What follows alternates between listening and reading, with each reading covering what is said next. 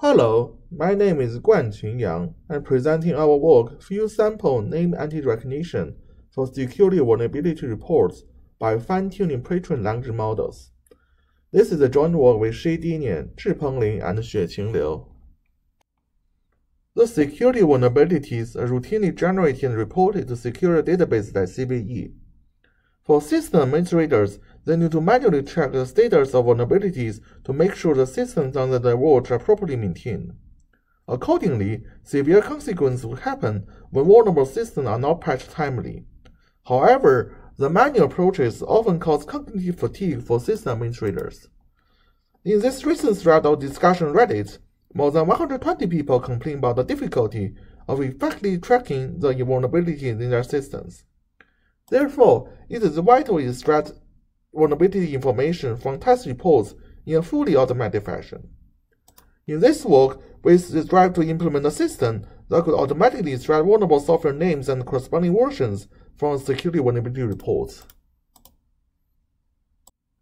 The state-of-the-art system VIEM uses bidirectional GRU to extract vulnerabilities from security vulnerability reports. Under different settings, it could achieve an FN score of more than 92%, and the best performance could be more than 99%. This system requires around 5,700 label training sentences to attain this performance. However, the annotation of security vulnerability reports requires not only time but also specialized knowledge in computer security. The problem is even worse when the labeling efforts amount to several thousand sentences.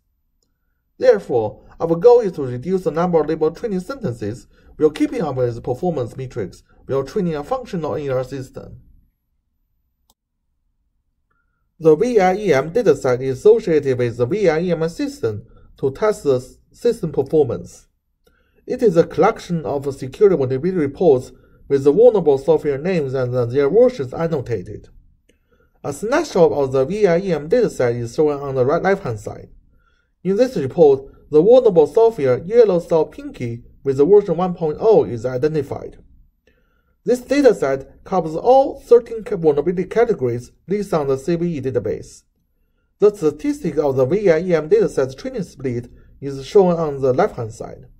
We could say that the category MEMC is the vulnerability category with the most labeled samples, while the number of labeled training samples in other 12 categories is smaller. There are two difficulties in few sample NER for security vulnerability reports. The first is the contextual dependency. Contextual dependency means the tag of the same token could be different given the varying context. For example, for software name in the left-hand side report, the same Excel could be vulnerable software name or non-entity token in the same time. Similarly, for software version, the same SP1 may refer to vulnerable software version and a non-entity at the same time. Another difficulty is the dataset imbalance. Dataset imbalance could be observed from different levels. In the sentence level, the MEMC vulnerability category has more sentences with SN or SV tags. In the token level, the MEMC also enjoys higher proportion of SN or SV tags.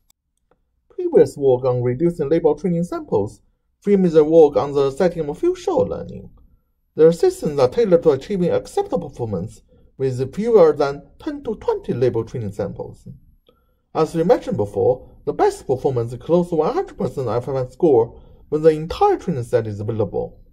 However, the performance of few-shot systems could not reach the systems trained with the full data, and the gap could be more than 30 to 40% of FFN score. In this work, we instead focus on few sample setting. We propose to fine-tune pre-trained language models for NER.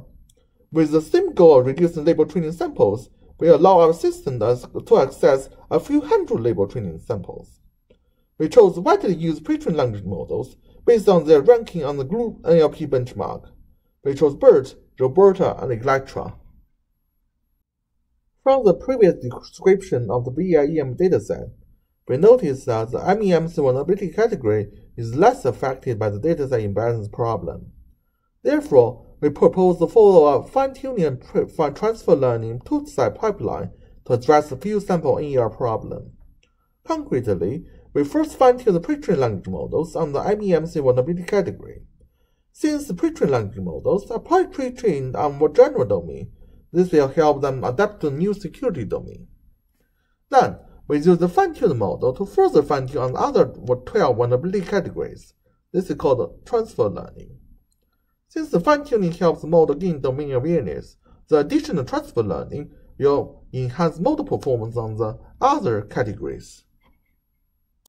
Pre-trained language models are now readily applied to enable anti-recognition tasks as they are pre-trained in an unsupervised way. The pre-trained language models for NER therefore requires another task-specific layer for supervised training. Specifically, a shared linear plus softband layer is appended to the output for token classification, and the model is trained through backpropagation with cross-entropy loss. From our experiment, we found that we generally need several hundred label samples to reach full data performance. We therefore strive to further reduce the number of label sentences to a few sentences per category, that is, few-shot setting. Struct-shot is the state-of-the-art approach to address few-shot NER problem in general domain. It first samples a support set and then assign target token tag based on its one-nearest neighbor's tag in the support set. For example, if the target token precedence one-nearest neighbor is the support token minister, then the precedent will be tagged O. Similarly, the target token May will be also tagged O based on this one-nearest neighbor today. Struct-shot could work with any NER system. We therefore expect the inclusion of struct-shot could help us further reduce the number of label training samples. In terms of the experiment protocol, with fine-tuning and transfer learning step fixed, we additionally include struct-shot on top of either of them. A rigorous experiment depends on data preparation, hyperparameter optimization, and redundancy setting. For data preparation, since not all data provides official validation split, we sample 10% of the training data as a validation set. For fine-tuning, we sample training set with 20% up to 10% of the data. This is equivalent to 58 to 576 label training samples. For transfer learning, we sample 32 up to 256 samples per category. We do this because other 12 categories has much fewer samples, and sampling by percentage yield overly too small training set for model training. For hyperparameter optimization, we apply research on two hyperparameters, number of epochs and learning rate. Their value could be seen on the left-hand side. We fix batch size to 2 as we find setting the 2 yields a much better results as compared to 4 to 8 in our pilot experiments. We make sure there will always be 3 checkpoint states regardless of the number of epochs chosen. The best checkpoint is chosen based on the VTFN score on software name and software version tokens. To make sure our experiments are reproducible, we fix redundancy to 42. This is used to generate consistent tree validation test set and to suppress modern randomness because of random seeds. In the fine-tuning experiment, we could say that performance improves when more label training samples are included. When we have access to 10% of the label training samples, we have the best performance. The performance obtained for 3 pre-trained language models have only 1 to 2% of the gap in VTFN score with the system-trained full data. We trade off 1 to 2% of the performance loss with a more significant 90% reduction of the label training samples. In the transfer learning experiment, we could find a similar trend of the improved performance when adding more training samples.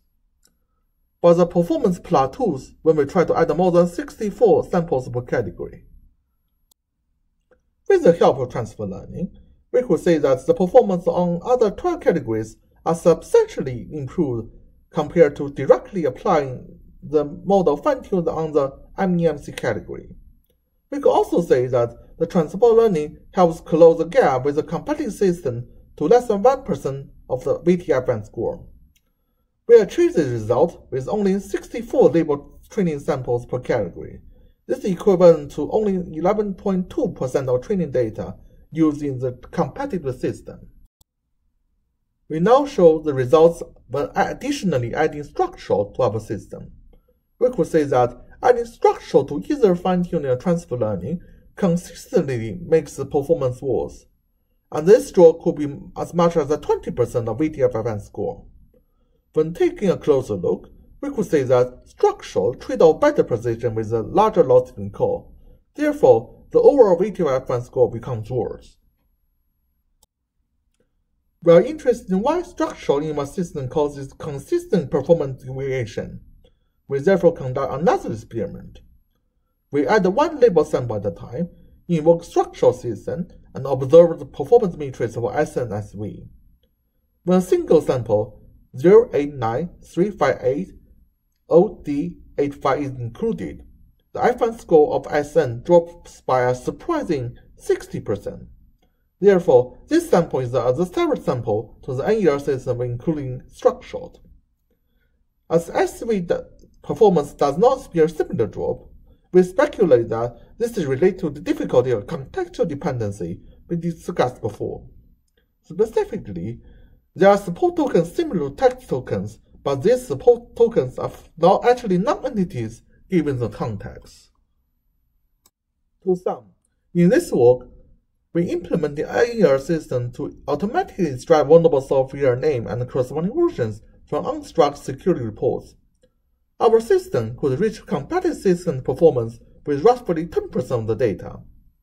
In the future, we plan to leverage unlabeled data, external knowledge base, and other advanced training strategy to achieve better NER performance with even less data. This is the introduction of the work. For more details, please refer to our paper and code. Thank you for listening.